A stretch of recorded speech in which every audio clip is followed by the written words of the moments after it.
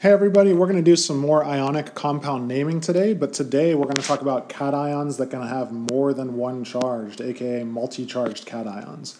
So for some context on our flowchart, we've already done that blue column, but we're actually going to stay in the same column. We are just doing this bottom bullet point. We need to check whether our metal needs a Roman numeral or not, and you'll see what that means in a second. It's going to be really useful for you to have a periodic table out. Also, if you have your whole year resources document out that looks like this, that's going to be valuable as well. And we are going to be looking in specific at this table over here on the left. And you'll notice that there are, for all of these single metal ions, here are your single metal ions going down this column, you'll notice they each have two names. Well, most of them have two names. Down through this spot, they all have two names. And you'll notice that there is a classical or a Latin name, and you'll also notice that there is a name that has a Roman numeral. Now, just some things that you may have already realized about this list, but it bears us talking about. The Roman numeral in each name matches the charge of the ion. So gold +1 is gold Roman numeral 1. Gold 3 is gold with a +3 charge, right? So there's logic there. That makes sense. The classical names might not look as familiar, but the classical names help to identify why some of the symbols look so weird. Why is gold AU and not like GO, right? So that's based on its classical name. The other thing to be aware of with the classical names is you'll notice that all the classical names either end with OUS or IC. OUS, IC, OUS, IC. And you'll also notice, if you look really closely, that the OUS version of every single one of these ions going down the list is the one with the lower charge, right? So OUS has an O in it, low has an O in the middle of it. OUS starts with O. Conversely, IC starts with I, and high has an I in the middle of it. So again, what do I mean by that? Well, gold has two charges, right? +1 and +3.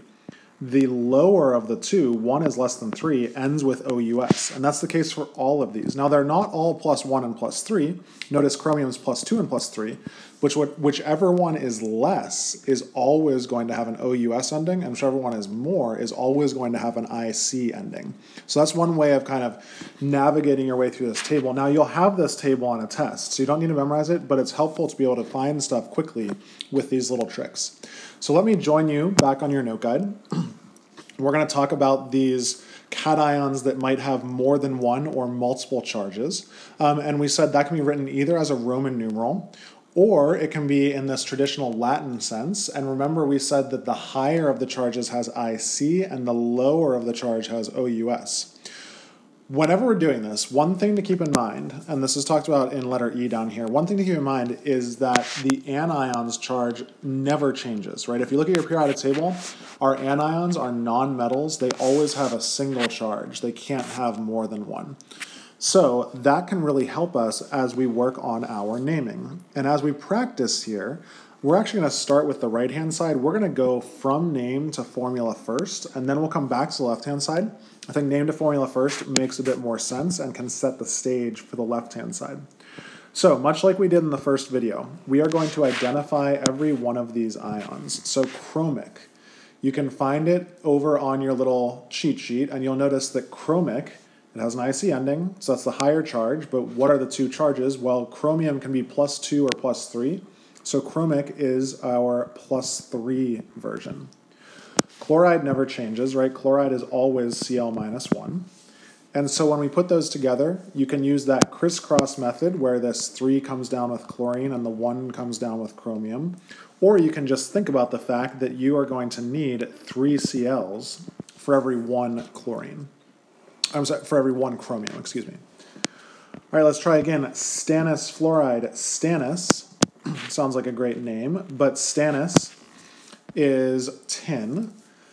OUS ending for this tin, you can find on your chart, says SN +2. Fluoride is fluorine.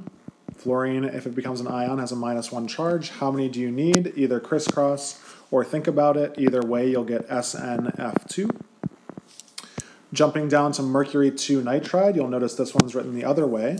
So mercury is Hg. The Roman numeral 2 tells you that it has a +2 charge. so Hg plus 2. Nitride, that's nitrogen. Nitrogen has a -3 charge. So now perhaps you want to use that crisscross method, and that's going to be helpful to you. Or option B, you can think about what is the lowest common multiple of 2 and 3? Well, it's 6. So how many mercuries do I need to get me to 6? I need 3 mercuries, right? Because 3 times its plus 2 charge gives me a plus 6. And I need 2 nitrogens because 2 times its -3 charge gives me a -6. So those cancel out and it's neutral, but you'll notice that if you just crisscross the charges, you get there a little bit faster. Ferrous is also on your list. Notice it's Fe plus 2. Sulfide is sulfur, but as an ion it's S minus 2. So obviously those charges are going to cancel out directly and we will get FeS. And finally, copper 1 is Cu.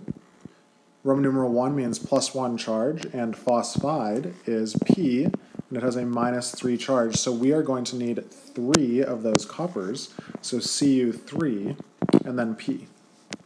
All right, so we've done, dare I say, the easier side. We've gone name to formula.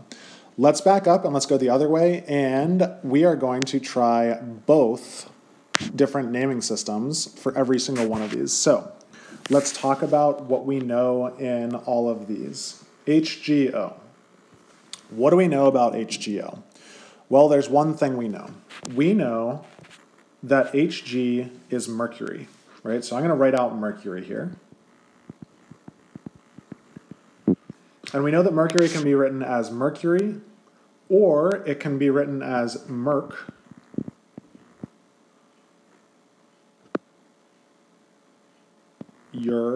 And then we're going to add either an OUS or an IC there.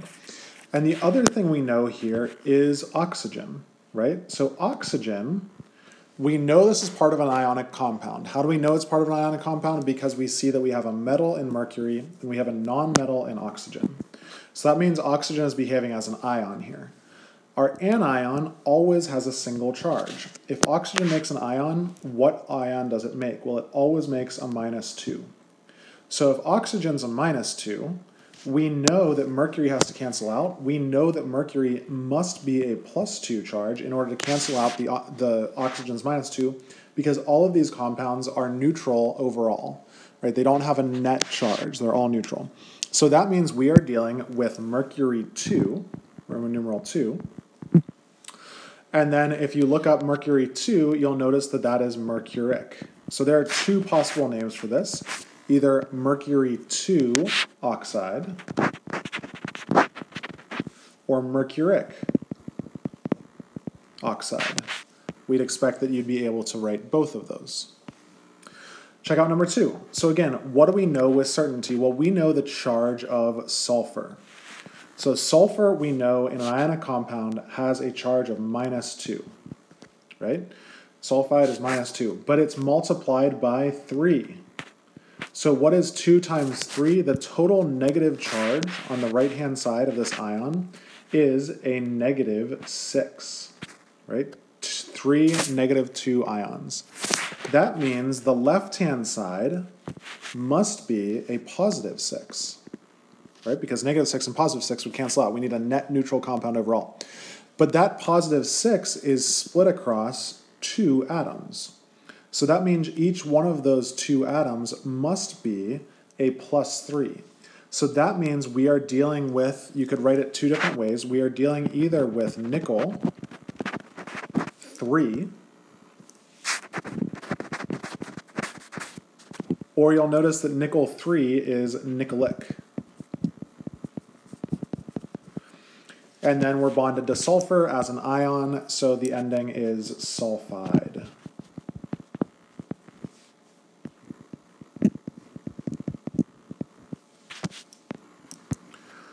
All right, let's jump down to number 3, PT. So PT is platinum. Platinum's actually not on our list, but we're going to give it a Roman numeral anyway, and we're going to figure out its charge in order to put it there. So we know that S is sulfur. We know that it becomes sulfide. We know that it has a -2 charge, but there are 2 of them, so overall this must have a -4 charge. And that means PT must be +4. So when we go to write this, we are going to have platinum, Roman numeral 4, which is IV. And then what's left? Well, it's sulfide.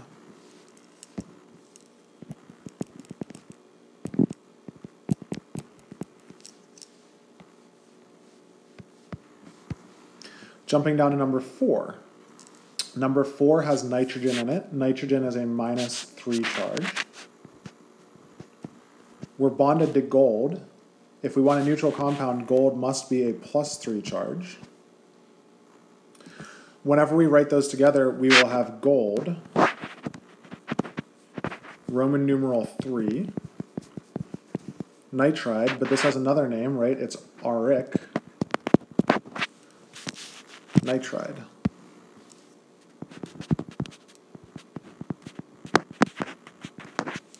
And this would be gold 3 nitride. Finally, we have Pb3N4. We know nitrogen's charge, right? It's a -3. There are 4 nitrogens, so -3 times 4 is -12. That means the lead here has to be a +12 charge overall, but that +12 is spread over 3 atoms, so each one of these leads is actually a +4. So we could either write this as lead 4 or plumbic. And then we'll finish off with the ending here, which is nitride.